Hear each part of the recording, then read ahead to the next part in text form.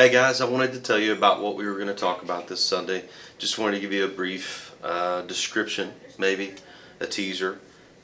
This Sunday we just finished up talking about the humility of grace, and last week, if you didn't listen to the message, I encourage you to go back online. I think the link is up in the or down somewhere on the Facebook page, but it's a link to the message on simple grace, and got a lot of good feedback on it, and so I just encourage you to listen to it. But this week I was meeting with someone, and something came over my heart, and it had to do with Saul and David, and how David, even though he was being chased by Saul, Saul was trying to kill him because he had found out he was anointed to be king, and David was running away from him. At one point in time, David's men came to David and said, "Hey, we can take Saul right now. He's up in a cave. He's exposed."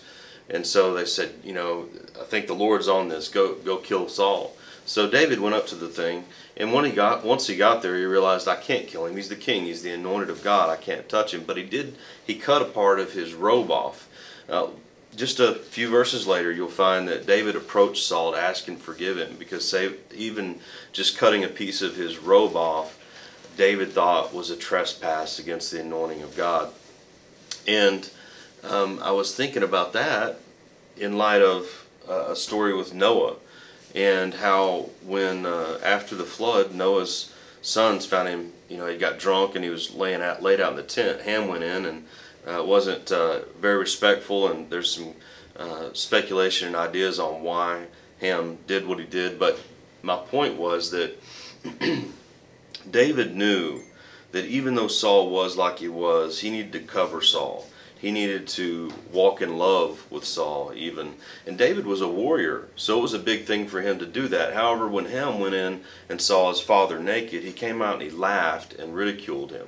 And so the whole point of this was that after that, Shem and Japheth, they walked in backwards. They put a sheet over their shoulders and walked in backwards to cover their father. They honored him even when he was doing something wrong.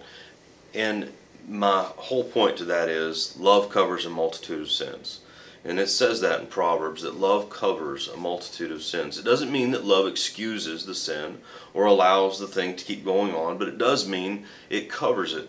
And the tone of this year has a lot to do with fatherhood and the love of the father. And I don't think that anything speaks greater to the love of a wonderful father in that he covers our sin. Of course, he did it with Jesus. This is grace, but this is specifically looking at a couple of scenarios where things could have gone differently.